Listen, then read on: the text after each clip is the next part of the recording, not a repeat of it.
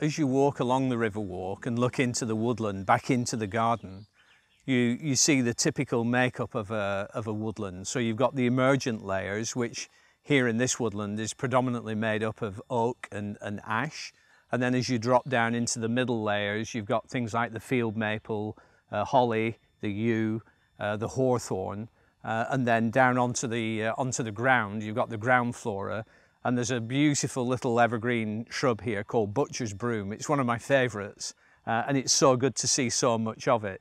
And if you look very carefully, or you see one by the side, it's very prickly, and it's called butcher's broom because butchers used to make besoms out of it to scrub the butcher's blocks and clean them. And if you look really carefully, you'll see the fruits, which are bright red berries on the leaves.